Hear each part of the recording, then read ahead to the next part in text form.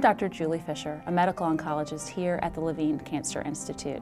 Sometimes scans demonstrate abnormalities. We can't know for sure what those are without a biopsy.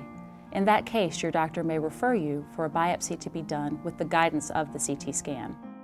My name is Richard Redvanly. I work with Charlotte Radiology, and my specialty is body imaging. Percutaneous biopsy is a common procedure. We typically perform it in the hospital with image guidance. Typically we use either CT or ultrasound guidance, and we use imaging guidance either to avoid certain structures, to diminish our chance of complications, but more importantly to get precise placement within whatever it is we're trying to biopsy. We'd like you to arrive approximately 90 minutes prior to your procedure.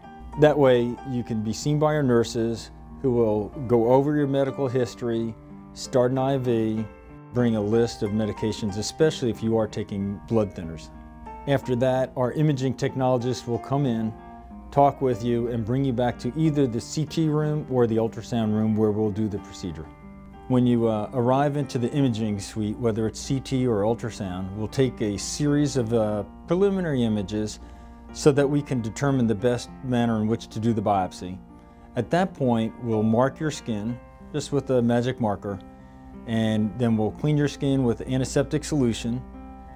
We'll put a sterile drape over that area so we have a clean place to work. We'll give you some local anesthesia under the skin, and I typically tell patients that's probably the only time you're a little bit uncomfortable. But soon after that, the skin and the surrounding tissue will be nice and numb and really shouldn't feel much of anything. And then at that point, we'll start the biopsy. The biopsy ought to take approximately 2 to 3 hours. And that includes pre-procedure prep time, and then probably 15 to 30 minutes of the actual biopsy time.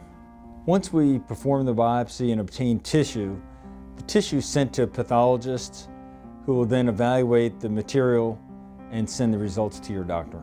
Thank you for choosing Charlotte Radiology and Levine Cancer Institute for your care.